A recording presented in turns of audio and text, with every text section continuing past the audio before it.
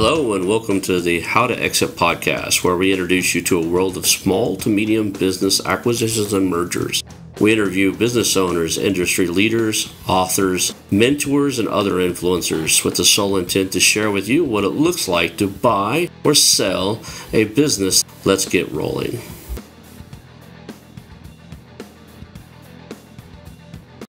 And now a moment for our sponsors. I want to highly recommend you get Acquisition Aficionado magazine.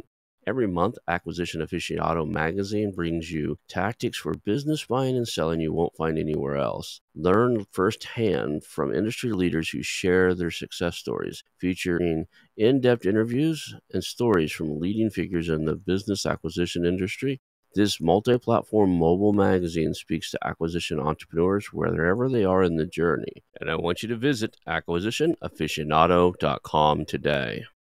Hello and welcome to the How to Exit podcast. Today I'm here with John Kettley. John is a serial acquisition entrepreneur, having done over 26, 27 deals and with much more in the pipeline. I want to thank you for being on the show today, John.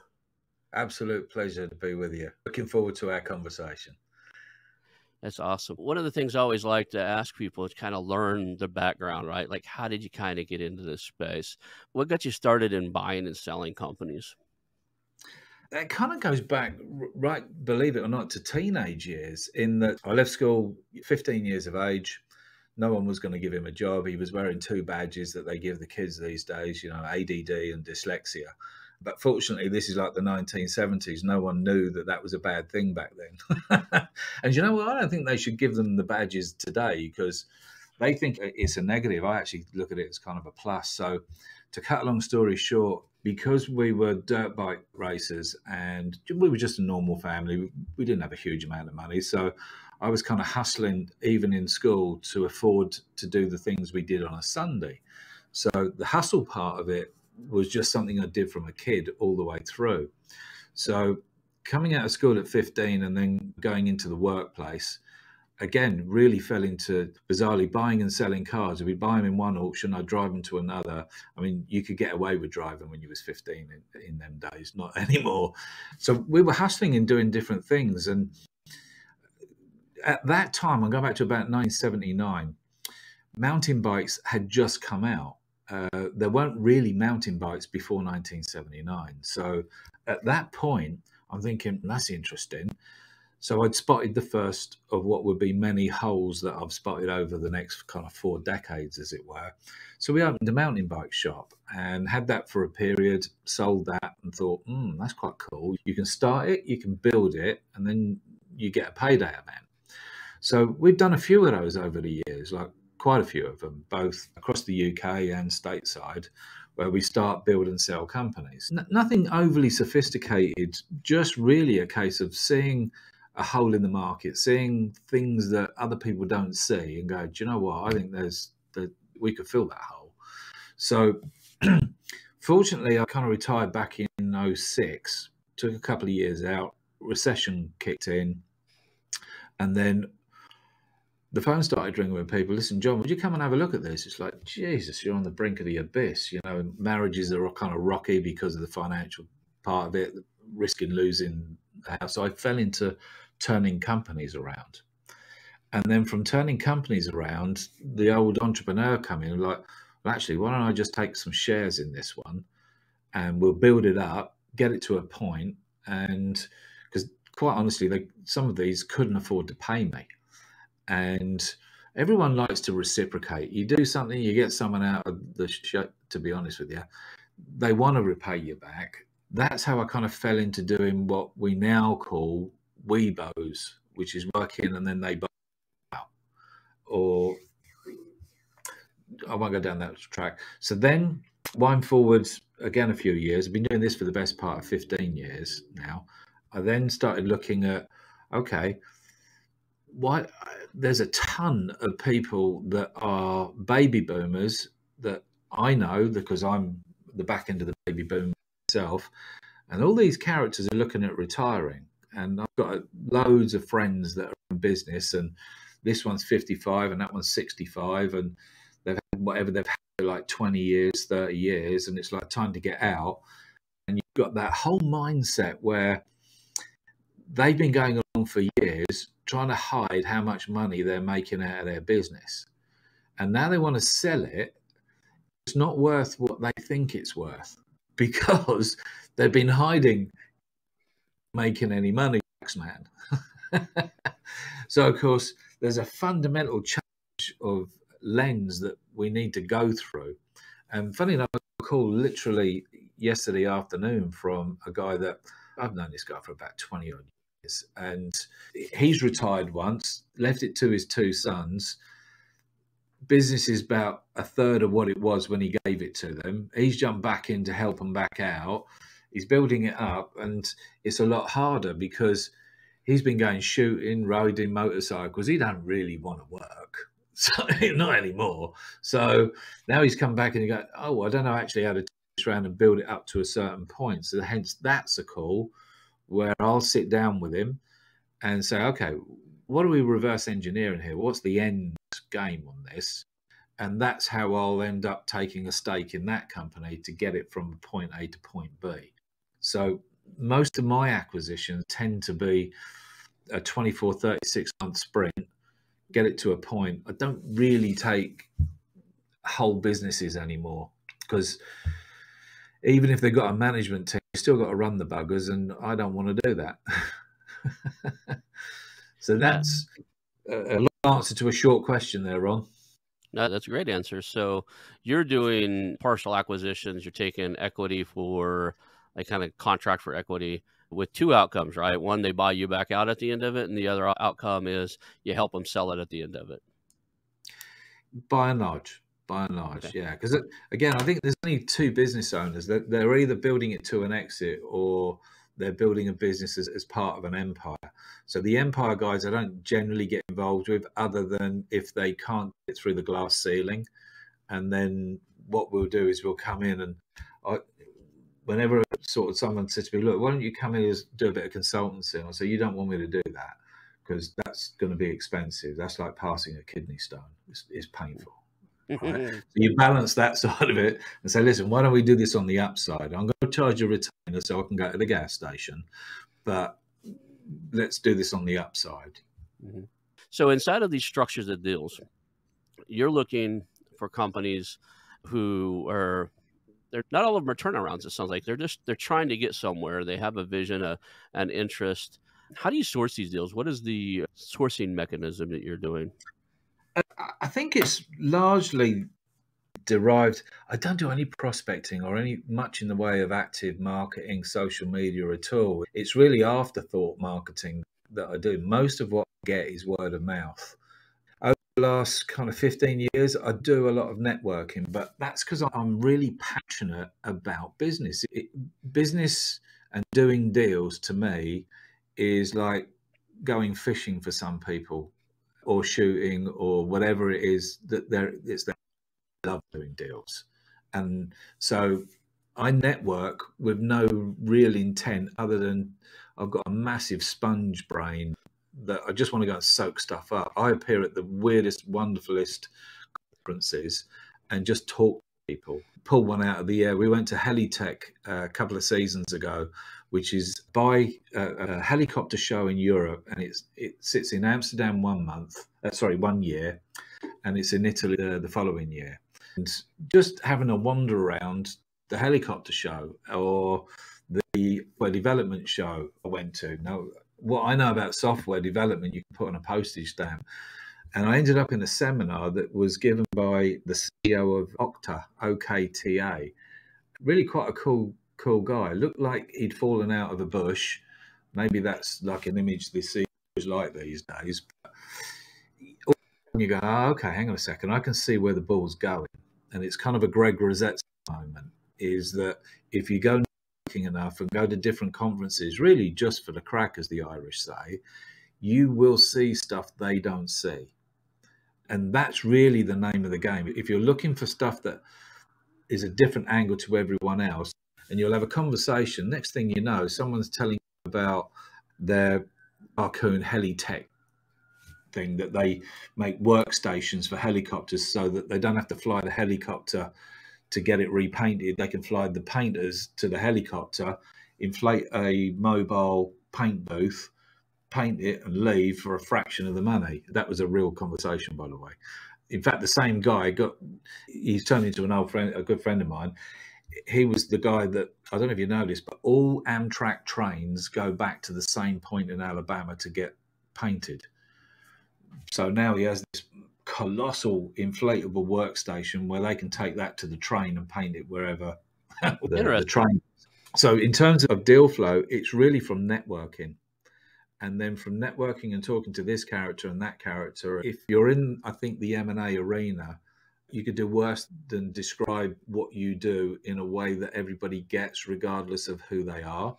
So pretty much if someone says to me, "Oh, John, what do you do?" I'm a business investor and tag specialist. I turn companies around, grow them, scale them, sell them. And as soon as you say that as a handle, they pretty much all say, "Really?" Actually, and then they start telling you all about, well, it's kind of akin to being on holiday and a doctor doesn't want to tell you he's a doctor because the next thing out of their mouth is, "I've got this itch." But yes, deal flows is not difficult. And I speak on a few stages, different parts of the world. It's funny is Again, networking. funny you're talking about the not telling people what you're doing. I was in IT for years and years and years, and I actually made it like a family pact that you couldn't tell any of the other relatives I did IT. You couldn't, like, I'd come home and end up fixing everybody's computers, right? Like, I can see where if you go in there, like I fix businesses and you hang around entrepreneurs all the time, what do problem solvers have, right? If you identify yourself as the guy that solves problems, what does everybody bring Yeah, to you? Right? They bring you a stack of problems.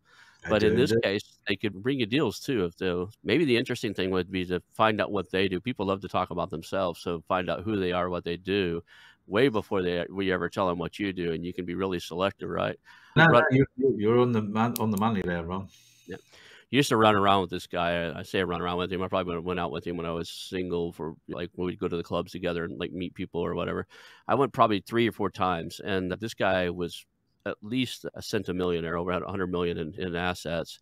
He was a fellow for venture capitalists, meaning that they just kept him on staff to keep him from working for anybody else. Mm. One of his main jobs was he had a PhD in biotechnology type of stuff, and the VC would think about funding money into this company or that company, and his job was to go see if it's a valid idea or if their technology was sound. But when we were at places, he would meet somebody and like he wouldn't tell them what they did. He would be talking to a girl or whatever, and like, "What do you do?" And she's like, "Well, no, what do you do?" And you get to like, find out if you liked her before you'd ever tell him, or he'd say, "I drive taxi cabs." He just like shut the whole idea. I don't think he ever told anybody, "I don't have to work if I don't want to." I never heard out of all the people that we went around and talked to, and even when we were at dinner parties when he introduced himself, you never could tell. We never were allowed to even tell him. We called him Sparky, but we never could tell anybody what he really did, right? And so maybe that's the game here is you got to know that you like their business and it's not, I wash windows before you give them the real scoop of what you do there. Absolutely. Yeah. I've told people all manner of things. When you're just at an airport or you're on a plane going somewhere, and the worst thing you can do if you're jumping on a plane for 5 or 8 hours and you're thinking, "No, I just really want to gather my thoughts." That's what I use planes for, gathering my thoughts. I'm normally a bit of a social animal, but not on a plane. I'm really not on a plane. What do you do? I work with dead people. That normally kills it. So let's talk about these deals, right? What is the conversation like? I heard some of a presentation you did, and I want to draw some of that out of here because I think we're right in alignment on a lot of things here. What does the conversation sound like when you're talking to somebody? When you're trying to figure out, is this a YBO or is I think you call one a WIT or something like that? Work into It's WITs, work into sale. Mm. yeah, work into sale. If it's one when you're trying to figure out where they're going, how do you get there? How do you figure out what a business owner really wants?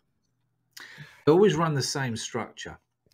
So I'll have a temporal conversation, and I can normally get out of that conversation exactly what their dominant motives are.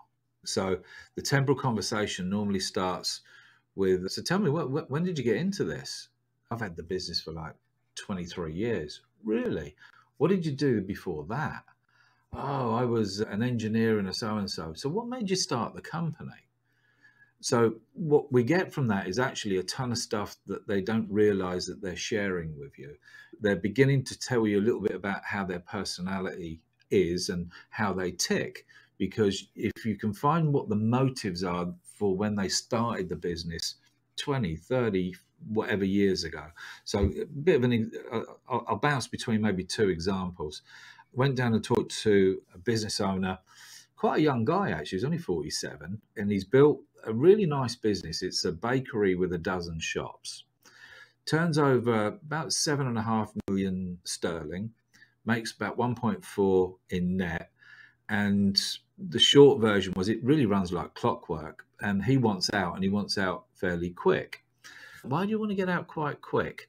Because that for me is an alarm bell. If someone wants out quick, I really need to understand the moment, because there could be a whole ton of skeletons that are in that closet that they're managing to contain, and they're going to leap out of there within the next 2 months.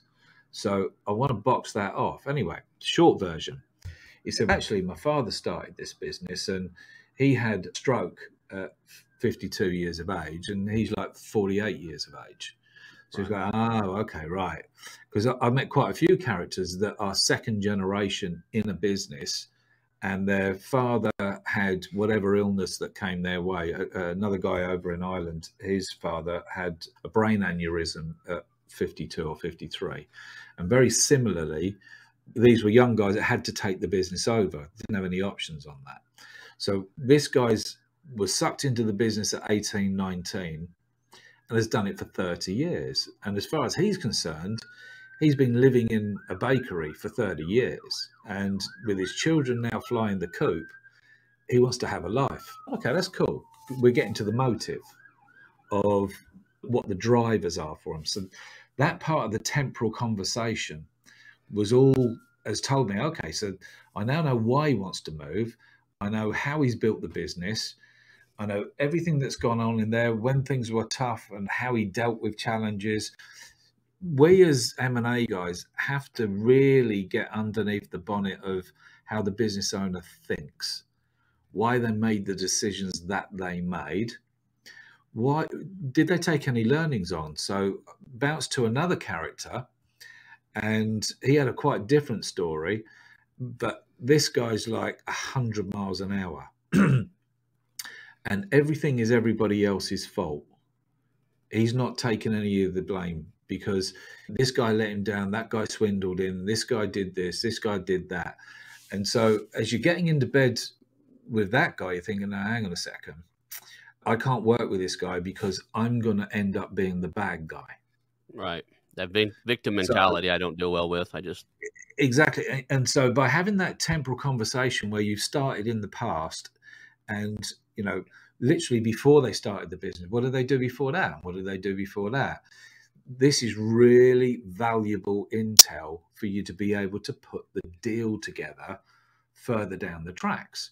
So, of course, you then bring the conversation up. So tell me, how's it been over the pandemic and the last couple of years? And if the guy says to you, Jesus, it's been an absolute road crash, right? Guy's got no money. The business is upside down. If the guy said, well, actually, it didn't really touch us. He's got money in the bank and he's got a robust business. It's what they say between the lines that we are listening out for. So once you kind of get it up to today, then we want to leap over the present and go 3 to 5 years down the track. So in going 3 to 5 years down the track, so tell me, how do you see this thing in 5 years' time? I'm nowhere near it. Okay, cool. So you want to exit that. Okay, what do you want to walk away with? Funny enough, I've had 2 conversations today, one in London and one on the Zoom, with somebody up in Canada, actually. And it's the same deep dive. So one of those characters, the one that I met in London face-to-face today, they actually don't want to sell it. They just don't want to own it anymore. Do you hear that? They don't want to sell it, but they don't want to own it anymore. That's interesting. What kind of a deal you're going to put together there? Now, the Canadian one, they're very sharp-edged. 3 years, they want out, and they want X number of $1 million. Cool. I need to know what the motivations are for the future in order to be able to, again, put the deal together today.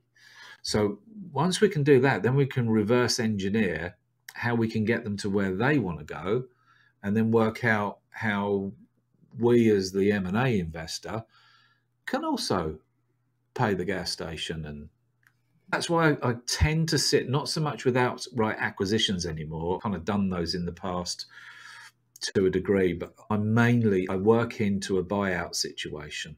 Either they're going to buy me out if I achieve the goal, or we're going to together build it to a sale. So there's a payday event. So my personal focus, if you like, is a monthly residual up until a payday event. And that payday event, don't really want it to go beyond 24 to 36 months. So 24 to 36 months and the payday event happens. Okay. Yeah.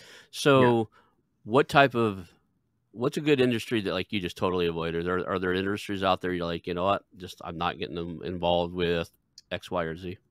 No, not really. It's certain people I don't get involved with more than the businesses. I mean, if I kind of look at my board here, I've got from the top, there's a quantity surveying company, architect company, childcare company, coffee shops, software developers, IT, media company.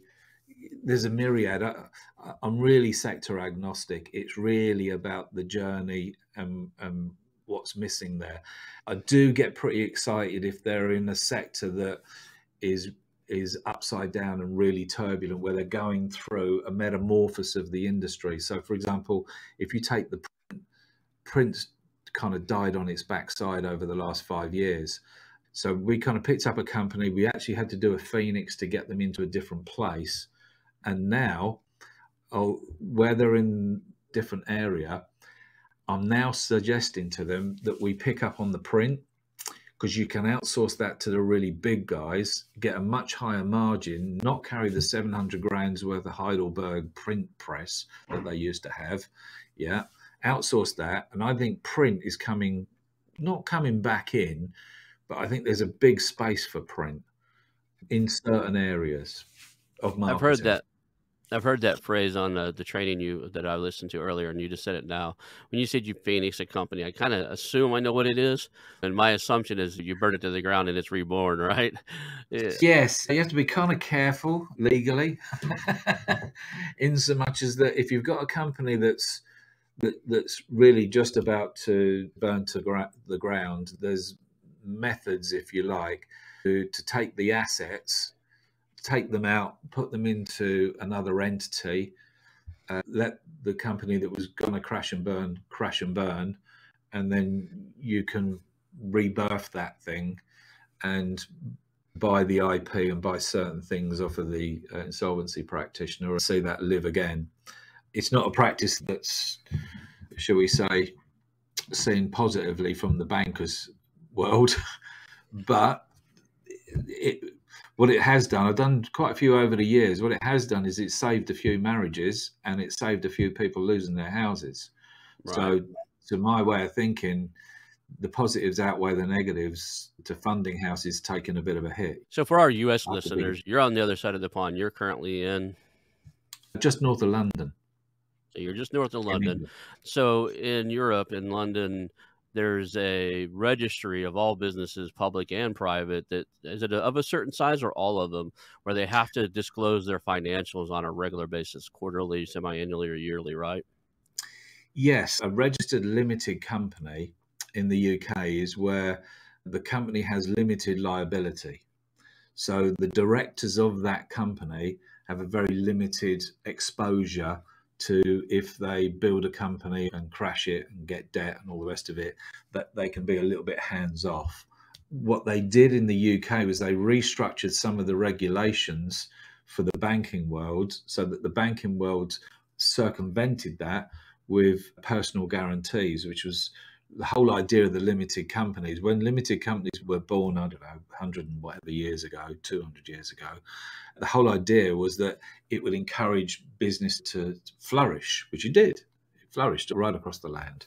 So it meant that you wouldn't completely sort of nosedive out of it. But I mean, no one starts a company to go out of business. I mean, Right. you obviously have scallywags that use mechanism, but those guys are going to do what they do anyway. The vast majority of people, they're starting a business to not have to work for someone else, number one. Number two, to provide something nicer for their family, better quality of life. So That's what a limited company does. So over here, you've got limited companies, you've got Cs, which are LLPs, limited liability partnerships, a couple of different kinds of entities. But by far and away, the largest number of entities are sole traders. There's just over 5 million sole traders in the United Kingdom. So that's similar to your LLCs, I think, in stateside. The thing I was pointing at, though, is you have a reporting structure that, like here, if you're not a publicly traded company, your financials are private. Over there, the financials are public, and I didn't know if that was like over a certain, like, if it was after you make $500,000 a year in revenue, or if it was public from the start. Like, when do you have to start reporting to the public house? If you're a private company, you're a private company end. If you're a limited company or any of those other entities, you have to submit once a year your accounts. Now, you can put what they call abbreviated accounts, so people can't really see what total turnover is, but they can see what the net profit is, and they can see if you're carrying debt. So it's enough for people to get a picture. And if you're not doing well and you can't pay your bills here in the United States, you can struggle, shoestring, take mortgages on your house. There, if you start becoming insolvent, there's actually a insolvency division, or a group of Correct. people who Yeah. can step in and take control and tell you what to do, right? Absolutely. Yeah, absolutely. There's all sorts of mechanisms. But having said that, it's not onerous by any stretch of the imagination. No one's going to come in and do those things. What tends to happen, and I think this is where I have a bit of a passion for mentoring, is that the problem is that anybody can start up a company. That's the problem.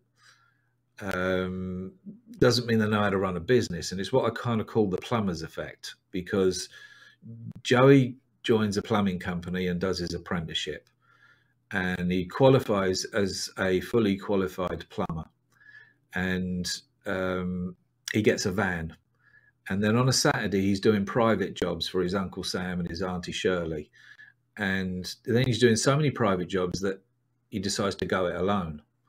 So then he gets a van, and he does quite well because he's quite good at what he does, and now he's got someone else working for him, and then he's got 5 vans. Who taught him how to run a business? Nobody. Right. And that happens in pretty much most sectors. The amount of IT guys I know that can't work an abacus, highly intelligent guys, can't work an abacus. I would imagine that the books don't look like the broker's books, right? They don't have really refined what we refer to as your balance statement, your profit statement, your cash flow statements. Those things aren't polished and ready to No. send to you in a shiny PDF. No, to be honest with you, I kind of avoid brokers like the plague. I just don't go anywhere near. If it's up for sale with a broker, it's got to have been introduced, because, I mean, the vast majority of businesses for sale with brokers are still for sale like a year or 2 years later, and they've got velvet handcuffs, in so much as that even if they sell it directly themselves, the broker legally can still get his monies. So not a huge fan. I'm not saying they're all crooks, because I have met some really good guys, and we're actually putting something together in contradiction to what I'm saying, with a broker who has got deals that don't fit nice into nice square holes, so to speak. But they're generally the turnaround ones, where they're an older business, used to be the market leader of X, was turning over, and now it's took a nosedive for whatever reason, and the owner wants 10 times what it's actually worth. So that we're going in for to do turnaround stuff with. To directly answer what you're saying, don't really go near the brokers, really tend to get them direct. So I'm kind of going to answer a question I think you're asking, which is, how would you get deals without using brokers if you're an M&A guy and you want to go do more deals? That's a great question. If that was a question, We'll go there. I would say it's actually quite easy to do. You need to go networking and think about who talks to business owners. Bank managers talk to business owners. Accountants talk to business owners. CPAs talk to business owners. I'm going to go and get in bed with all of the guys that talk to the guys that I want to talk to. I want to get in bed with all the serial networkers, and I'm going to give more than I gain. And then the giving more than you gain works really fast. I'm a serial connector, and I put this out. Listen, if you want to connect with someone, tell me who you want to connect to. Generally, if I don't know them, I know someone who knows how you can get into X or to Y. And because I've been doing that for like 10 years, that's why I don't have any marketing. The phone rings with more deals than I can handle. And I don't mean that in a bullshit, oh, look at me way. I really don't. It's just I am old and I have been knocking around for a while. But I think if you are an M&A person that is not getting the deal flow, there's definitely ways that you can significantly change that situation quite quickly. But it comes back to really doing the 101 stuff in getting a really good LinkedIn profile, a really good landing page of a website. Don't make it salesy. Resist all of that 10-yard long lead page thing. Resist that. It's not hard to win business. Let's talk about, like, with the structure you're in, do you spend a lot of time on valuations? And we'll go into the next question is like on due diligence. Like, because you're working in a YBO and like working to sell, I can see where the need for in-depth due diligence or the need for in-depth, like other, like all the legal paperwork you have to do if you're going to acquire the entire thing. Do you spend time on That's that? Like, like to Weebos and Wits. You don't have to do a fraction on that stuff, which is kind of why I sit with the work-in buyout or the work-in to sale, because I'm taking shares in the business. I'm not taking ownership of the business. And I don't get in bed unless the business owner and I, or the business owners and I, are on the same page. So that comes back to the qualification conversation again. What do they really want? What's their biggest challenges? What's the fastest way for me to get them from point A to point B? So we've established that in the conversation. And in terms of the due diligence side, it doesn't really come about because I'm asking that on day one. If I was saying to Bert or Ernie, tell me about a company. Okay. And how much is it turning over? What's the roof cost? What's the wage cost? What's the cost of sale? What are you spending on a month by month basis? I don't even look at the years, just on a month by month basis. So then they're saying to me, and this is really helicopter numbers, for us to put the key in the door to the premises, if I take the rent and I take the utilities and I take all the other things associated with that, it's like $8,000 a month. Okay, cool. That's all I need to know. Wages, what are you spending? Well, it alters from this to that. Okay, average over the last 12 months. Well, about 50 grand. Okay, so 50 grand plus the 10 grand or 8 grand, whatever the hell that is. I now know those two elements. What do you spend each month? Well, probably about 60 grand in product or this or that. Okay, so 1 and 1 is 2, 2 and 2 is 4. I've got the roof costs, I've got the wage costs, and I've got roughly what they're spending on a month by month basis. So then the next thing is how much is selling on a month by month? Well, it's seasonal and it does it. Okay, just average it out. Straight away, I can see they're upside down or they're positive. So that's as much as my due diligence is out of the conversation. And all the time I'm keeping eye contact. I'm reading them, listening to their tonality, how they're forming the sentences, i.e., are they telling me the truth? So that's as much as I need to know, because there's no point us engaging unless they're honest with me. And I tell them that. Just be honest. how often do you feel that they're not? Right? I mean, is it or they're trying to skim over things, right? They maybe not be totally dishonest, but they're Most really of not them one. start the conversation. There's a good point. Most of them start the conversation being a little economical. And then just by taking the conversation bit by bit, I haven't got anything to prove. And so people can pick that up pretty quick. Oh, right, John's got no ego on this. I never talk about money, ever, about what I've got on this or that. I just don't ever talk about it because I've got enough. Now, that might be a whole lot less than most, or it might be a bit more, but I never talk about it. So because of that, people tend to assume things. And people tend to assume when someone says, oh, yeah, I've got the Porsche 911 and I've got the 15-bedroom house and the 72 acres, and I'm going, okay, you don't sound like the sort of guy.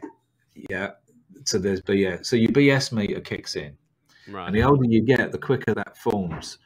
But there's no reason to BS because I'm helping people get where they want to go. And I think if you're an M&A person, it is about the more people you can help get where they want to go. I know it's an old cliche. The easier it is for you to get what you want. How do you? There's a question stewing in my head. I just got to get it out though.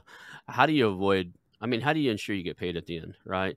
You do all this work. You work for 36 months. They say they want to sell, and all of a sudden, little Johnny decides he wants to run the bakery. Right? So I'm not going to sell. I'm going to give it to my son. How do you ensure that you get your exit? How do you get? I mean, you just put 3 years into growing this. You've created something substantial with the owner's help, but it's a lot of your effort and time and energy too. So I do What's a in share play? exchange on day one. I'm going to take, and I'm a huge fan of the 80-20 rule Mhm. in more ways than one, but generally that's how I work, the 80-20 rule. I want them to have the lion's share. Sometimes it's 50-50, depending on how in the hole they are or what's going on. But it varies roughly from 50-50 to 80-20. Did a deal with a guy probably about 7-8 weeks ago where we did a 60-40. He thought he was keeping the 40 and we were keeping the 60. And I could see that in his face. I said, no, you're the 60. And you could just see this, all the blood return to his face. Because I want them to get the better part of the deal. Because if they get the better part of the deal, they don't care about what I get. And it's kind of the same speech I give to everyone is, look, tell me what you want as the end result. If I get you there, do you care what I earn? Well, it depends. But no. Let me reframe that. If you get what you just told me you wanted, 10 million, 20 million, 4 million, 200 grand out of debt, doesn't matter what it is. If I get you there and I get you there within 24 months, do you really care what my end is? No. Okay, well, then let's do that. So this is how it's going to work. I'm going to take 20% of the shares. It's not going to cost you any monies because they're shares. It's just a transfer of the shares from your name to my name. And we'll hang that in a very simple share agreement. And the share agreement has a get out clause. So if we run 12 months down the line and I can't work with you, me, we just revalue the company, third party. We know what it's worth today, and you'll just pay me the uplift. And that's in a very simple English contract. All of my contracts are like 2 pages max Yeah, I'm a big fan of because that. law is really about intent. So what's the intention? Well, and that's where I kind of got the question. What are we setting out to achieve? How will we know we've achieved it? How long do we think it's going to take? And what will it cost? So I just keep it that simple because it's very difficult. You go into a court of law with a very simple, I said this, he said that. The judge looks at it and says, well, you're snookered. That's how it is. I think the more complex you make these contracts, the longer you make them. And I've seen some of these mergers and acquisition contract for our roll up. It was 76 pages, right? Like you're handing somebody something they can't even read on their own without their own set of attorneys. No, And you see, the thing is, attorneys are paid by the hour, so of course they make 2 pages into 200 pages, kind of a deal. Yeah, I always pre-frame that in the meeting because I've said this to hundreds of people over the years, where you do a contract because it's just how I do business. So look, you take this to a solicitor, a lawyer, an attorney, whatever you want to call them. All right, they're going to make more hours out of it. So let's do this on like 1 page or 2 pages, right? So that it's so English. And believe it or not, I've done multi-million deals on a piece of A4 paper where I've written those 4 questions. What are we setting out to achieve? How will we know we've achieved it? Literally written it on an A4 piece of blank photocopy paper. Got to the bottom of it and said, turned it round and said, so we're setting out to do this. And these are the KPIs. And this is how long it's going to take. And this is what it is. And then I've pulled it back round, signed it, turned the paper around again. He signed it, done. That's it, done. And then, so we've got a biro contract between the two of us, and then we just type that up so it looks more official than the biro, mhm. and that's it. The deal's done. Biro, what does that stand for? It's not a U.S. term. Sorry. That is a brand of a pen. So it's a simple 1 to 2 page contract. The reason I asked the question is I come from the real estate world, and it's interesting. I've encountered more often than once where we bought a house and decided we weren't going to be the one that flipped it. And the person we were selling it to, we were giving them a heck of a deal. But when they seen how much we made, they were like, why should you make so much on this thing? And it was a problem, right? I'm selling a guy a house at 60 cents on the dollar, and he's mad because I'm taking a $40,000 check off. He's like, he thinks part of that should be his too. I was like, go find your own house, right? And I would never sell to him again. If you play this game with me once, you're on my list. I don't care if you come in here with me and offer twice what the house is worth on the next one. I'll probably tell you to kick rocks and get out the door. Because if they're planning to play games with you on the first one, they're going to play games with you on every one or later on. So I was just curious on how do you ensure you get paid. I love the simplicity of a 1 to 2 page contract. Both parties agree. And are you taking, like, if you take a 20% equity, are you doing, it sounds like it's equity on the uplift, right? The 20% equity of the company or 20% of the difference you make in the company? 20% equity of the company. Mm-hmm. If we terminate before achieving the end result, it's the uplift. Okay. I love that. Yep. So makes a lot of sense. Yeah. Again, I think I always think that, would I do that deal? Does it make sense to me? Is it logical to me? Would I take that if someone was offering it to me? And by doing it that way and being fair, not just don't be greedy. Yeah. Mm-hmm. If you're not greedy, people can see you're not greedy. And I think if you can just be comfortable in your own skin and just be you, people see that. As in, you tend to think of M&A guys or finance guys as these sharp shooting, and I'm not. I'm a little fella from a new town in England. I think those guys find it more difficult to do deals than, should we say, earthy people, because they get it.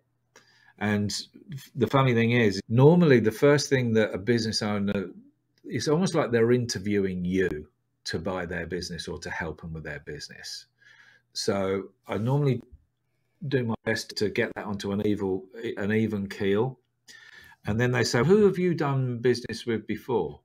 I'm fortunate in that respect. I just point them to LinkedIn. I don't point them to a website. I point them to LinkedIn. And so, look, if you go onto LinkedIn, type in John F. Kettley and go down to the recommendations, and you'll see like 50 different companies that I've worked with over whatever period of years. And they're all different companies. And I can't print that. I can print whatever testimonial recommendation on my own website, because it's my website, but I can't do that on LinkedIn. So go and have a look at that and phone any of them. That's quite a powerful thing. So that's another thing that I would say when you're on the M&A side of it is, if you've worked with people over the years, just ask if they'd be kind enough to give their honest thoughts on there, and not just, he's a really nice guy. Right. What did they do for you? Put that down. What did you get out of it? Yeah. That's a massive credibility stone to stand on. So you've done so many different industries and stuff. Is there a go-to growth strategy? Like, you get in, I know you got a lot of strategies for cleaning up and stuff. What's your go-to? Is it go-to growth strategy acquisitions, or what's your go-to, or is it different for every company? You go in and you grow them to get to their exit point. Is there a go-to that you normally, a model you follow? Yes. Yep. The first thing I do is, I have got a process that I go through. So the first thing that I do is we create the business canvas. So on the business canvas you're looking at how everything is wired up. So it's just a jigsaw. Okay. You just want to make sure everything's wired to everything else. What's the core offerings of the business? Who are the clients, the avatars who are they? What are they? How do they look? So if you pulled out, funny enough, we've got a motorcycle shop that works in a particular niche. All right. And I'm a motorcyclist. I've been riding these things since I was a kid.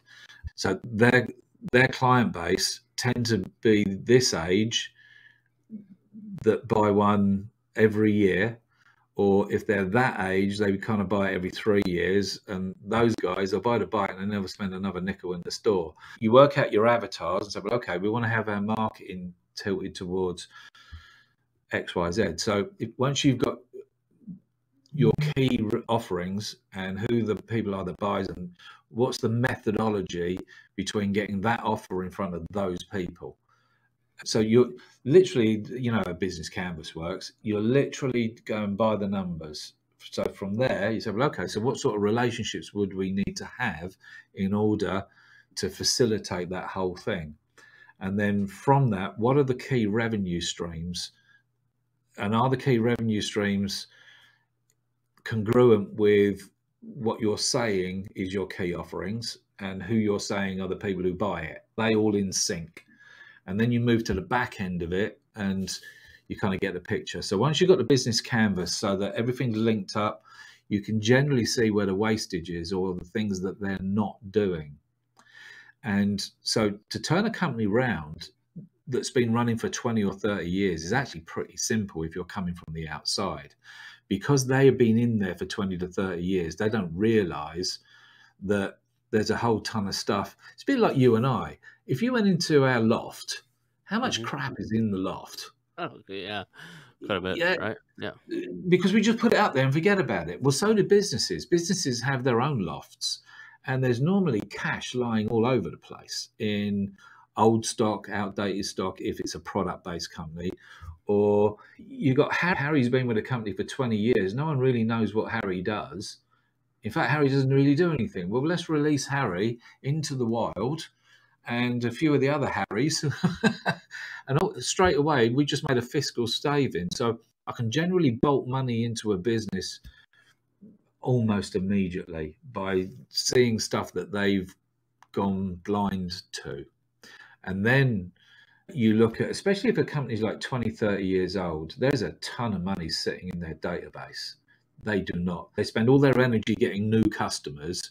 And you go, but do you talk to your old customers? This is real business 101. Right. But you'd be amazed, like 9 out of 10 don't have a strategy to talk to their old customers. So we've done quite a bit with gyms, gymnasiums where they do sell memberships for gyms and what have you. Yep. Those guys spend a ton of money on marketing to people they don't know and virtually nothing for client retention. So their attrition ratio is horrible. But they don't put any energy into it because they don't want to contact the people that aren't going to the gym for the last 8 weeks in case they cancel their membership. It's like, really? Why don't we just contact them, say, after a week and say, I haven't seen you for a week. Can we help you in some way? Keep you on the track. Maybe their attrition rate wouldn't be horrible. Interesting. So, yeah, the process is the business canvas. Then I go to the business playbook. Then I go to the sales playbook. And the last thing that I look at is the marketing playbook.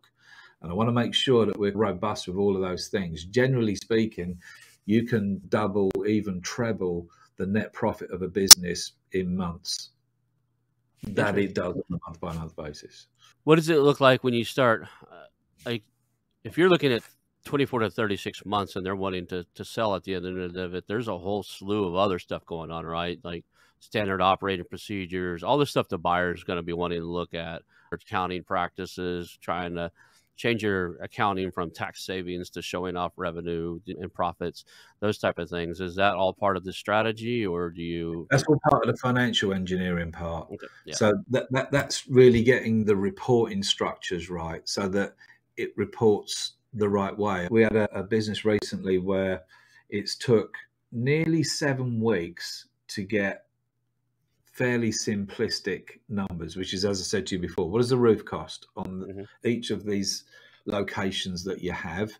What are the ways? Really simple stuff. It took them like 7 weeks to produce that. So you've got to get the reporting structure right so that you know where the cash is and where it's all leaking out the sieve, so to speak. And then what I tend to do is we actually can achieve generally the goals in probably about half to 2/3 of the time that we thought, because most businesses aren't run well. A lot of these businesses are just doing what their dad taught them, what their granddad taught them. and they just haven't looked at what's available now and what's out there, right? And these aren't Princeton or Harvard grads or what's the Ivy League over there? What's the Yeah, yeah, yeah. I know. Yeah, they're not uni. they're not Yeah, Harvard. MBAs, right? Yeah. Yeah, they're not MBAs. They basically they own the business, they run it, they have an MBA in business in their own right, blood, sweat, and tear MBA. But as far as being groomed business owners on running a business a particular way, especially what a buyer would look for, they're just not. I can see that. What are like we've been going at it. We're almost at an hour now. We've asked a lot of questions stuff. What do we miss? Like, is there something we should be talking about, or is there?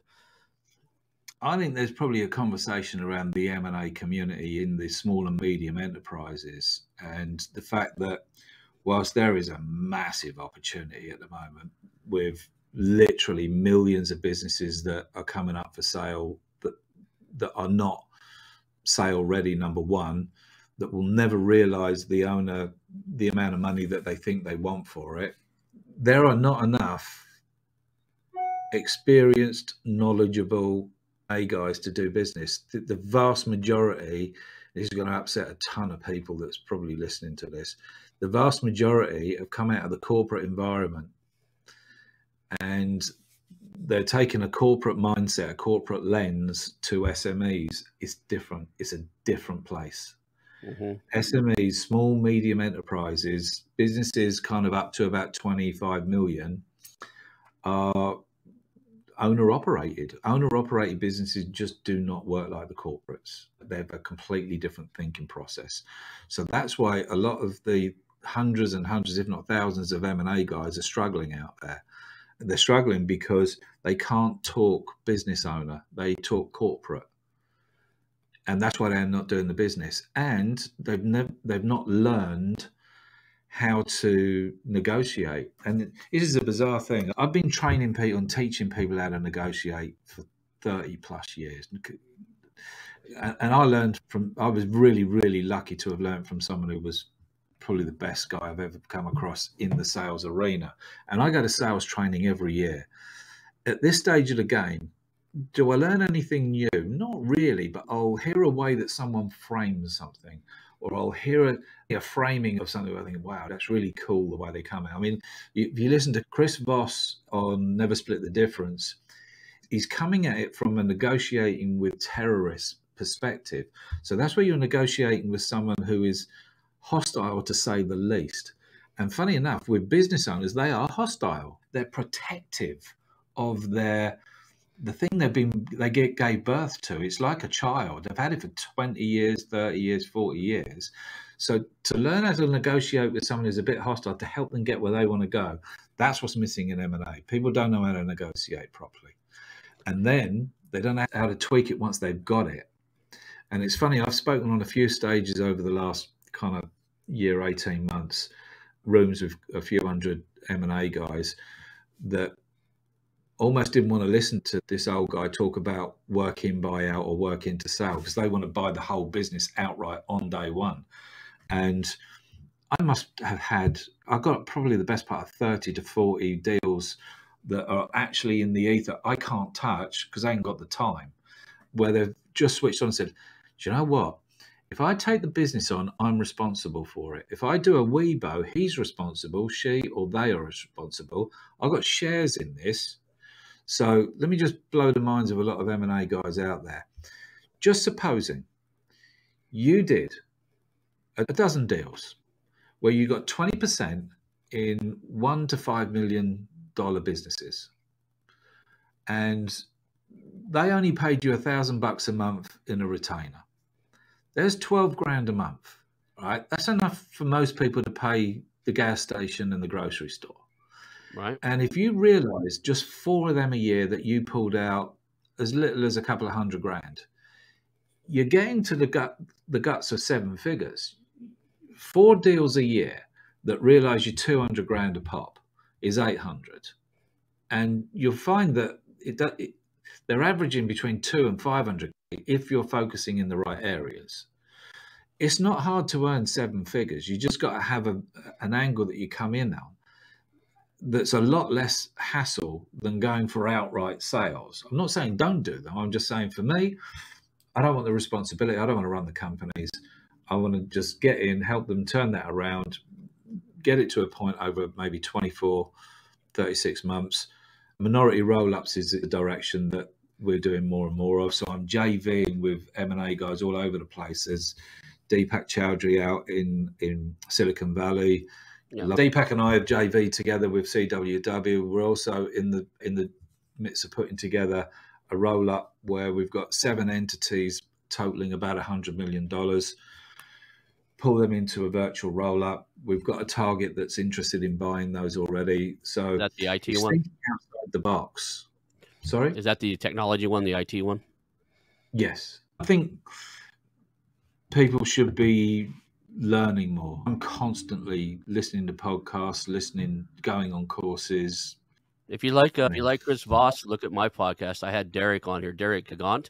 He's one of Chris Voss's coaches. I reached out to Chris Voss and tried to get him on the show, and he sent one of his top coaches on here. He has his own book, Ego Something Authority. I'm looking at my other screen here to see if I can figure it. But he's got his own book out, Derek Gaunt. He's one of Chris Voss's Black Swan coaches and stuff. So we had him on here. I'm a huge fan of their method. And so I appreciate it. We're kind of at time now. Let's make sure everybody knows how to reach out to you. What's the best way for people to reach you? John F. Kettley at LinkedIn, or you can email me at john@johnfkettley.com. Funny enough, we're going to be over in Orlando the end of the month for IT Serve Synergy. So if you're doing that conference, I think Bill Clinton's the keynote speaker on that one. If anyone wants to learn on the negotiation side and what to do afterwards, we're actually running a 2-day training, I think 31st October, 1st November in Orlando. If that's interesting, we'll share the knowledge and give you access into our community of WIBO, WITS, and roll-up. Sounds great. Well, I appreciate having you on here today. Hang out for a few seconds afterwards. And do you have anything to add before we go? No, that's it. Would love to connect, help more people, go do deals. Awesome. All right, guys, that's the show. Hey, it's your host, Ronald Skelton. I want to thank you personally for watching the show today and invite you to call our new hotline, 918-641-4150. That's 918-641-4150. Call us and tell us about our show, ask questions, suggest a guest, or even tell me about a business you have for sale, and we'll reach back out to you. Again, that number is 918-641-4150. Call our hotline, leave us some information. Thank you. I want to announce our new channel partners, the ITX Marketplace. Since 1998, ITX has created $5 billion in value by selling more than 225 IT businesses in 20 countries. ITX works exclusively with IT-enabled businesses generating between $5 million and $30 million who are ready to be sold, and M&A decision makers who are ready to buy. For over 25 years, ITX has developed industry knowledge that helps determine whether a seller is a good fit for their buyers before making the match. ITX Mergers and Acquisition Marketplace we have partnered with has a proprietary database of 50,000 plus global buyers seeking IT service firms, managed service providers, Microsoft service providers, software as a service platforms, and channel partners with Microsoft, Oracle, ServiceNow, and the Salesforce space. If you have an IT-enabled business you're ready to sell, I want you to visit the itexchangenet.com/marketplace, How2Exit. That link will be in the show notes. Visit them now. The Investors and Entrepreneurs Professional Mastermind. The Investors and Entrepreneurs Professional Mastermind combines the traditional peer-to-peer mastermind introduced first in Napoleon Hill's famous book, Think and Grow Rich, with accountability partnering, where your peers help you ensure that you set goals, take actions, and get results. If you want to scale, blow past roadblocks, and achieve success faster than you might think is possible, I suggest you take a visit over to TIEPM.com. That's TIEPM.com and check out the Investors and Entrepreneurs Professional Mastermind.